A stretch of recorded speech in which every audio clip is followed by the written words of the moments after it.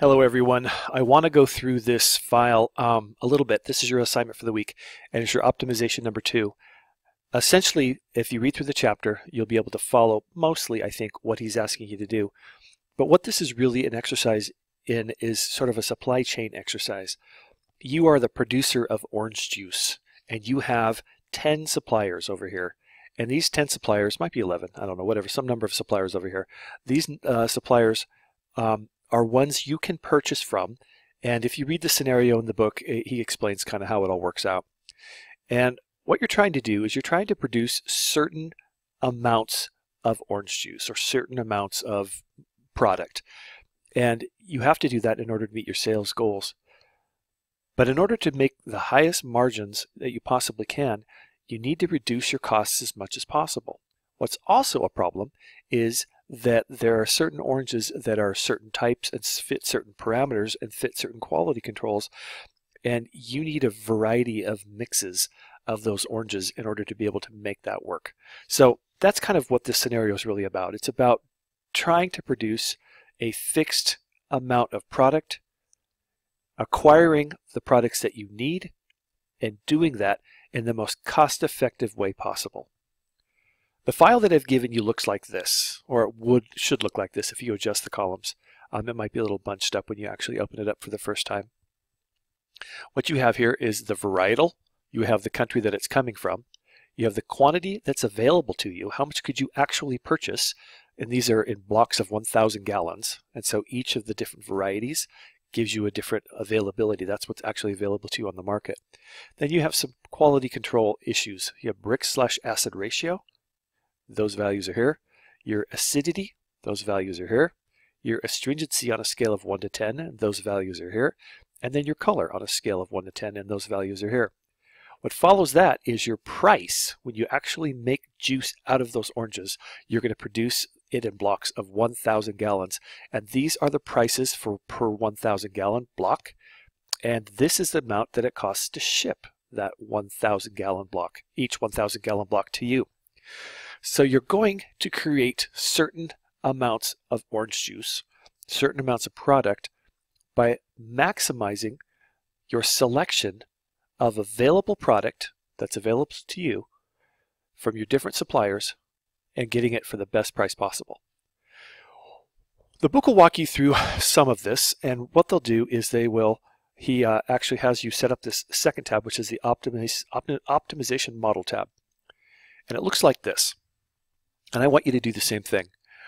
And he's pretty clear about the initial setup. He tells you where exactly to copy, because you're just going to copy your specs.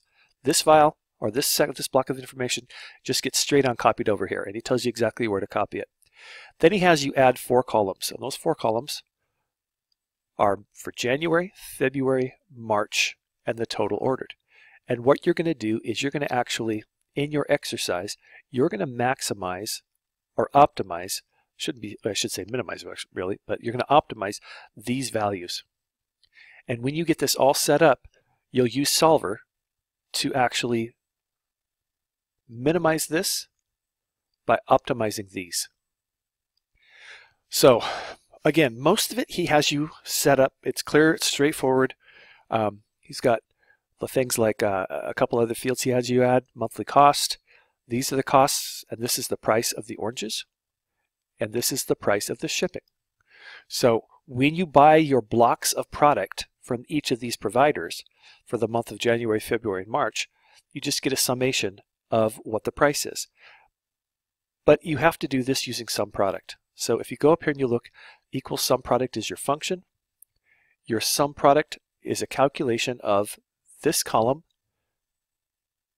times the price column, when the price column is over here. So for each one of your entries here, for the first supplier is 700, you've purchased nothing, so 0 times 700 is nothing, so the first entry is 0. The second one, 13.5 times 310, whatever that turns out to be, that becomes the first entry. And you just keep crossing over. That's what sum product does, is it just keeps cross multiplying and then gives you a total value. And your total value down here comes out to be 343,677.6. Same thing happens here. You've got a sum product, and this is D6 to D16, and you're you're going to pick up the L6 to L16 again. Now, you can enter each one of these by hand, and that would work. But we've already learned throughout this class that there's a lot of ways to be able to save yourself a whole lot of time. And in this particular example, if you do a sum product where you're picking up C6 to C16 and you're multiplying each one of those against L6 to L16, you notice that I have $L, $6, and $L and $16, which is of course because I need L6 to 16 to remain the same always. Don't ever change. But the C6 to C16 should change. So once I actually manually enter that in to this particular spot, I can then drag it over to the other two, and it will drag over to the other two just fine. And the parts that are allowed to change, the C6 to C16 now becomes D6 to D16. And the same thing happens over here. That adjusts, but the L stays the same. It's the same thing for the shipping costs. You come down here, you do a sum product where you're copying C6 to C16 against this time now M6 to M16, and those over here are the shipping costs. You have dollar signs in the designations so that this doesn't change when you get ready to copy it over to the other columns. Okay? We have a couple other things that he has you put in, one of which is, what is our total required? How many units do we need to actually produce? So these are our sales goals. And so what he has us do then is we do a sum of C6 to C16. This is what we have to, what these columns have to add up to. And so we'll go ahead and put that in, and then this has to match it. That's one of our constraints. Another one of our constraints is that we have to order some percentage of our units have to be Valencia. And Valencia comes from Florida. So it's Florida law and we have to do it. And so we have to go ahead and put that in, and that becomes another constraint. That's set to that. Each one's 240, 240, and 280. And then we set this equal to that. This equals C8, this equals D8, and this equals E8. And that becomes the amount that we have to order. So it's just a way of basically saying these have to become the same. Down here we have our quality control. And so we have our Brix acid ratio, our acidity, our astringency, and our color. Our minimums are specified here, and these are just hand entered. So there's nothing magical about that. Our maximums are specified here, and those are just hand entered, and there's nothing magical about that. But the rest of these are actually calculated. So the first one is going to be a sum product. This time now, you'll notice there's no dollar sign in front of the C, but the 6 is fixed. No dollar sign in front of the end range C, but the 16 is fixed. Okay, and we are comparing this against H6 and H16. Those are fixed, and we're distributing it over the units that we're going to produce. So the total units that we're going to produce is shown in C21, which is here. Total required is 660. And so we know that the total per unit Brix acid ratio has to fall between 11.5 and 12.5. And so for us to select the oranges that will give us that, or the orange juice, I should say, that will give us that, and we know those numbers over here, it's going to have to look over here, and that's what's part of what determines the optimal mix of what we're going to get. So we're setting this up to say C16, some product of C6 to C16 against H6 to H16 divided by our total number of units that we're producing in that month. And we're doing the same thing for all four of these actually, is that we just do a sum product. And you'll just notice that this one is actually the Brix acid ratio. It's in H, column H. This is the acidity, that's in column I. This is the astringency, that's in column J. And this is the color, and that's in column K. So H, I, J, and K. We just do that cross product, or we just do that sum product for each one of those for the month. That helps us decide what's the right mix of orange juice product that we need to purchase to get us what we need to get. Okay, I think that's all the gotchas in setting up. And once you've got that set up, again, if you follow the book very closely, you'll probably be able to figure it out. But there's a couple of times I had to go, what was he talking about? And so hopefully that won't hit you. And the last thing we're going to do is remember we're going to optimize this particular field. This is to keep our costs as low as possible. So we go to Data, we go to Solver, and this one is a little more involved than the first one we did with the guns and butter. but that's the field that we're optimizing, $A, $2. And we're optimizing that field by changing values in $C, $6 through $E, $16. And those are these fields right here. Remember, this is what we're doing, is we're looking at these to make the best possible choice. And so it's going to actually do that work for us. Here are our constraints, and our constraints are numerous and they're painful.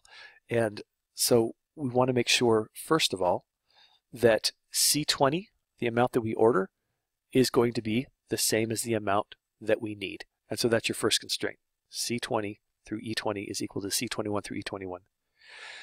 Then what we have to do is we have to come down and say C23 to E23 is equal to C24 through E24, and that's the Valencia oranges. That's another constraint. We have to make sure that what we order for Valencia oranges is going to meet what we have for or what's required. And then we have to come down for each one of our months. We have to make sure that in this particular case, C27 through C30, and that's C27 through C30, is less than or equal to the maximum and greater than or equal to the minimum. And because you can't combine those rules, you have to put in a rule for each. This is the maximum rule. It's got to be less than or equal to the maximum. This is the minimum rule, less than or equal to the minimum. Then you move to column D and you do the same thing. Less than or equal to the maximum, greater than or equal to the minimum. And over here we do it for E. Less than or equal to the maximum, greater than or equal to the minimum. And then the last thing we do is we take F6 through F16 and we set it equal to, or make sure that it's less than or equal to, G6 through G16. And what we're doing here is, close this out actually.